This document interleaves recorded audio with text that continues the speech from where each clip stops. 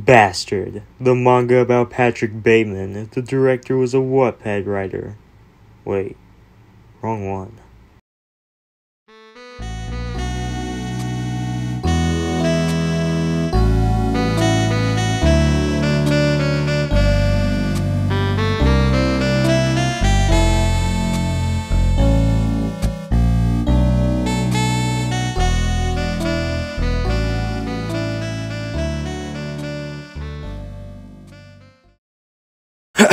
Okay. So the story follows the life of Jin Seon. This guy has it tough.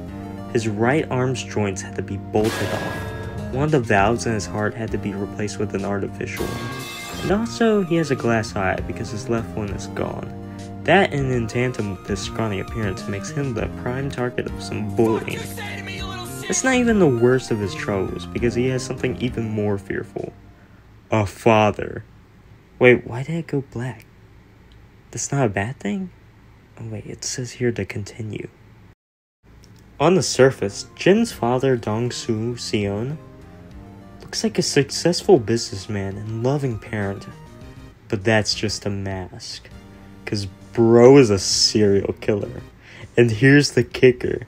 Jin is forced to be an accomplice to the man's crimes. And they've been doing that for a couple of years, with no one batting an eye. And you find all of that out just in 10 chapters. This right here is a good hook. It's a solid premise that makes you want to read some more. I read this blindly and I was shocked by it, and I just wanted to know what happened next. And what happens next is that Jin falls in love with Kyun Yoon, who has a life that is the complete opposite to Jin's. Poor and more social. Her mother isn't there and her dad died due to illness. She also has to take care of her grandfather with the mind of a toddler. Despite all of this, she puts on a smile and stays positive. She helps Jin turn his life around, and his dad wants to kill her. This is the big plot point that turns the whole thing into a cat and mouse chase of Jin and his father trying to fool each other's plot. This is basically what the story focuses on for most of the chapters. So let's talk about what I like, starting with the characters. The characters here are really phenomenal. I've already talked about 3 of them, so let's take Manny Kim as an example. He is at the top of the food chain of the school, a bully that everyone knows, an heir to a multinational company. So you think that he would be kind of like a second antagonist for Jin. Well, he is. At first, but he takes a secret liking to Jin, and even becomes his friend. He's one of the best characters because he somehow is likable, and I like that he subverts the bully trope. That's about how all the characters are. Bastard mixes genres very well. It's not just a horror story, it's a mystery story and a romance story. There's a bunch of psychological stuff thrown in because this isn't normal. Dong-soo is a messed up man who likes girls so much he wants to kill them and likes keeping his reputation squeaky clean. But it's not just about him. Jin is also messed up because of his upbringing. Imagine your parent or guardian started killing people randomly, and you found out. They have a lot of control of you already, but you take out the police option because they have a great reputation and job, then you're kind of stuck. You either run, die, or hate them. And then you get to see why Dong-soo is such a dangerous man, and the effects this has on Jin. Keep in mind, he's engaged in this behavior since childhood, so he's sheltered and lacks common knowledge, and he has other parts of him inside his head that talk to him and make him go insane. The pacing of this is just right. It's short, sweet, and doesn't overstay its welcome. Now, you could argue it could have gone on longer, but I think it's just fine as it grabs your attention and it's fast paced and there's many plot twists along the way. The art style here is immaculate. The author Karnby Kim has a few other works I've read, and the illustrator whose name I'm putting on screen because I don't want to butcher the pronunciation just has a distinct style. There's this dark atmosphere at play at all times. It's like a certain uneasiness or anxiety of what could possibly go wrong next.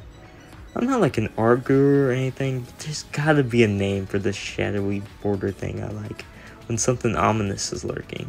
There's a bunch of grays, browns, and blacks in his art that create a gritty, unsettling atmosphere. It's also fully colored and a simplistic feel.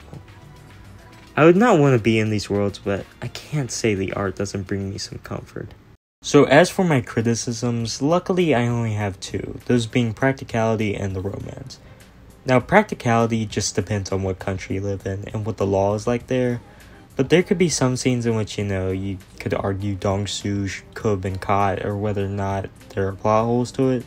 Like the first victim, you see the police don't go to where the victim was last at, but it could just be about the corruption in the justice system. I think this could honestly be overlooked as Dong-Soo is a terrific but terrifying villain. And lastly, the romance can feel a bit superficial at times. Now this is just bias as I don't take interest in romance stories that often. This one is a little bit better though, but the other aspects of the story just shine brighter.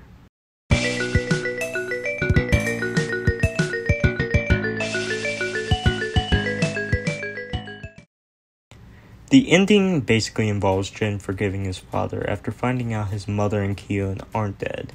It basically goes on to rescue Kyoon as his father heads up to the rooftop and is conversing with a version of his wife in his head about his life and about Jin.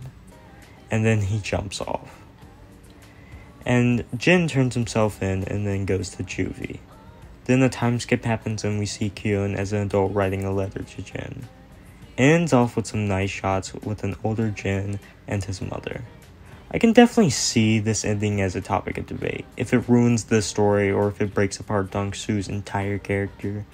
But, in my opinion, this is a good ending, and I hope Jin gets the therapy he so needs. So, if you have read Bastard, let me know what you thought of it, or if you're planning on reading it, just let me know down in the comments. And as for the ranking for Bastard, I'd give it a high A tier. Bye!